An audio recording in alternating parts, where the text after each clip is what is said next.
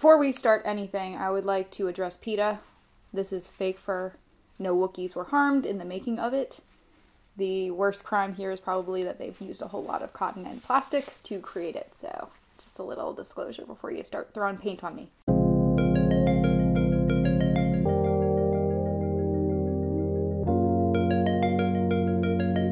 Hey guys, welcome back to Dark Angel Beauty. Thank you guys so much for being with us today.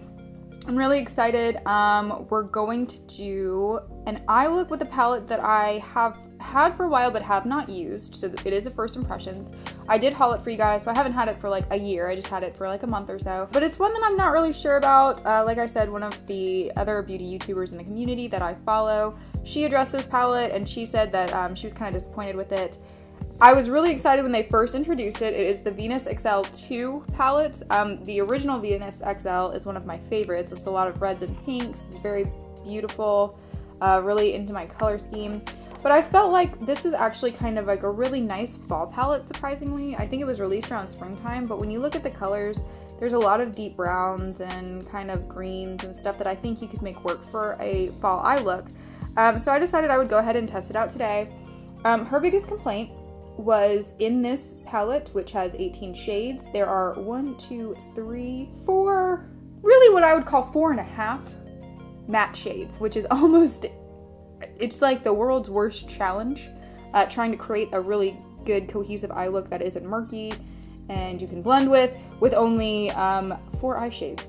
4 matte shades. I say 4.5 because Obscure is almost matte, but I think there's just like a touch of shimmer in it, so I think you could kind of work it in as like a matte color, but it would be a challenge. So I'm going to challenge myself today to create a really nice eye look for fall utilizing this palette, and we'll see how I like it, how I respond to it. I did get it on sale, so I didn't pay. It's normally a $65 palette. That is why I waited so long to purchase it, because I was not about to pay $65 for a palette that I probably will use very infrequently. As you can tell, I already have used it infrequently, so.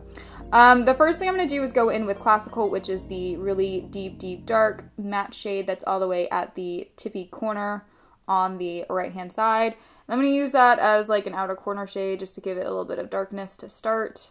Sometimes, most of the time, I start with lighter shades and then blend into a darker shade. I'm going to do the opposite today just because I want to see how this looks. It actually is holding very nicely. It's a pretty color. Honestly, do I think I have like probably about 8 palettes that have a shade similar to this one? Yeah, I do. That I probably could pull out like real quick without even trying too hard and find a decent match to it. But honestly, if you want my opinion, this palette, if you're going to invest in it, I would recommend investing in it like you would the Moondust palette from Urban Decay or one of the all shimmer palettes, because the shimmer shades in here are really pretty. Hopefully they apply well.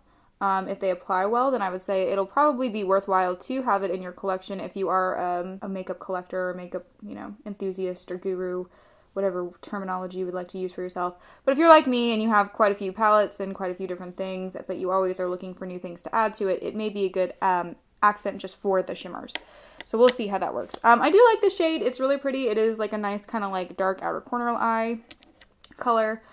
So I'm actually going to go in now with Ripe, which is a nice kind of lighter brown shade up at the top.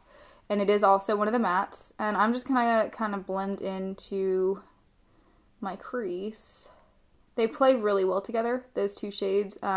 Very cohesive. The blending seems almost seamless in terms of getting that darker shade to work into the lighter shade and work into my skin. So I'm a fan of that. I am a little worried. I am planning on doing a second video going off of this eye look after this, and I might have made the shading a little bit too dark to make that work.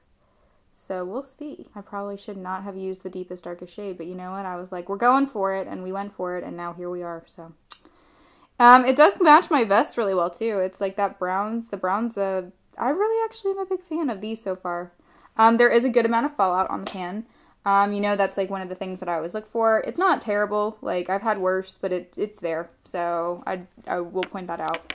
And then I'm going to go in with Sage, which is a very lovely green color, obviously by the name Sage, that makes sense, but it's a light, almost kind of pastel-y pink, green, and I'm going to use that just above this one just to give it a little bit of color. I don't want to overwhelm it with green because I'm wearing blue today, but I think just like the subtle hint of it will kind of play off that blue that I am wearing. I'm not normally super concerned with making my eye makeup clash. I kind of will just wear whatever I want to wear on my eyes, and, you know, people can just deal with it. But I do sometimes try and make it look at least like it fits what I'm wearing. I'm now gonna go in with my lower lash line, and I always pull out my brushes and try not have to reach my makeup bag, but of course I forgot my lower lash brush, so I'll be right back. Alright, I'm gonna go in with Classical, that same dark brown, and I'm gonna go under my eye on the lower lash line just to darken it up a little bit. And then I'm gonna take Sage, the green one, and I'm gonna go under and blend it out. You know, I'm liking what has come out so far. I will say, I think this is not going to be a very versatile palette if you're using just this. If you're mixing it with another palette, it will work probably pretty well because it gives you a lot of options in terms of your shimmers. But if you're looking to just use this one, there's only a couple eye looks that I think you could create effectively. That's my own personal opinion. People might disagree, but that would be what I would say that would be the biggest issue here. I am going to go in with In Bloom, which is the last matte pink shade, and I'm just going to use that finally as like a little bit of like a, I don't know how to explain it other than like I want to use it as like a crease definer because there's a little bit of like pulling, if you guys know what I'm talking about, where sometimes the makeup kind of pulls and you can see these white lines where your skin's still showing through. And this actually, the shade did a wonderful job of taking those away. So, big fan of that. Okay, I am going to, off camera now, do a little bit of concealer and get like a nice little mini cut crease going on. And then once we get that working, I will pick out whichever shade I decide to do. I have not quite figured it out just because there is such a plethora of shimmer shades. And we'll figure that out together, and then we'll see how it looks and how I like it. So, stay tuned. Okay, so I got them cleaned up a little bit. That actually took a lot of the darkness away, which I'm very excited about. I think that means that the next video will work. Trying to figure out what color I want to do now is going to be an issue. I'm going to show you guys one more time. I think right now I'm debating between Crown, Myth, and Eve. Eve is the really pink one. Myth is the green shimmer one, and then Crown is the lighter peachy pink one. I think my safest bet is probably going to be Crown because it's the most neutral, and Myth and Eve may clash with what I'm wearing, and since we were talking about that and how I wanted to kind of make that not happen, we're going to go with the with Crown just because better safe than not safe, I guess. But yeah, I just totally convinced myself that's what I was going to do right there.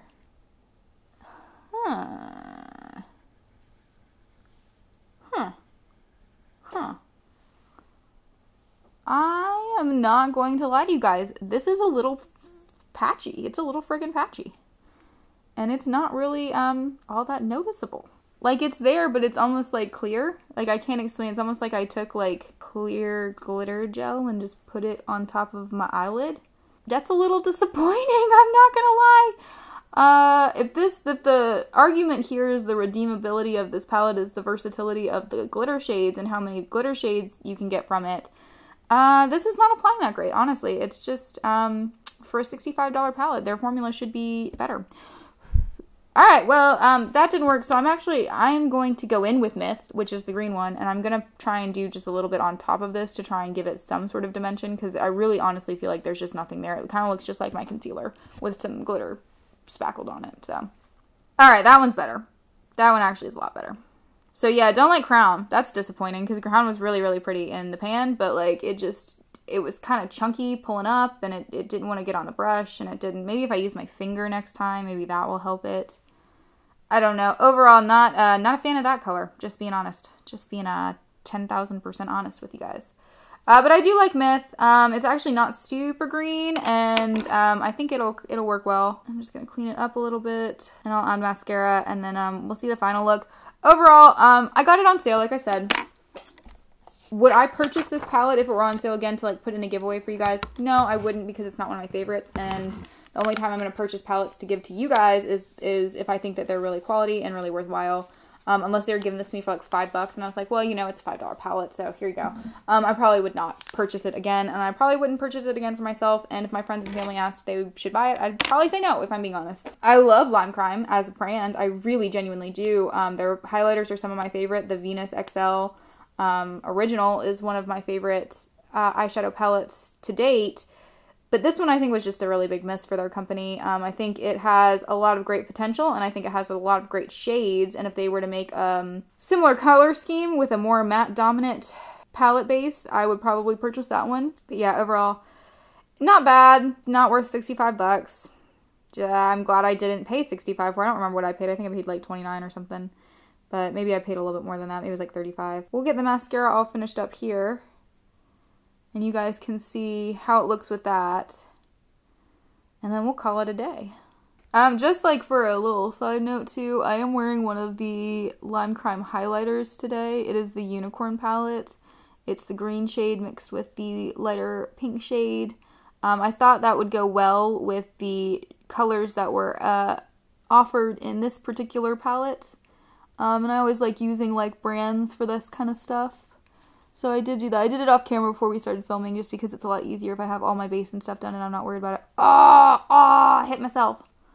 Dang mascara wand. But I did want to let you guys know that I had that on as well. And like I said, that's one of my favorites. That is currently one of the staples in my my makeup case. So it's one of the ones I've been using pretty frequently. You guys know that I like to change out my makeup case as frequently as I can so that I make sure that a lot of my makeup gets circulated. And I'm not just using the same like 2 or 3 palettes for 6 months. I try and change it out probably every couple weeks, maybe every month. So I just changed it out about 2 weeks ago, and I've been using that one a pretty good amount. So, all right, so this is the final product. This is how it's looking. It's not bad. I look. I think it matches kind of the aesthetic that I'm going for today. Kind of like woodsy feeling with my, you know, fur coat that's, you know, neutral colored.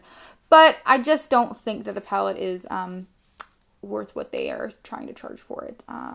Unfortunately, I don't like giving bad reviews for stuff. It's not a bad review. It's just kind of like a don't do it review, if that makes sense. I hope you guys enjoyed the video. I really like doing these kind of videos, and you guys know that because it's what we post a lot of. Once again, thank you guys so much for your continued support. We are growing so incredibly quickly. I can't even begin to describe how excited we are to see how much the page is blowing up at this quick of a rate. I hope you guys have a wonderful day, and always say girly with a dark twist.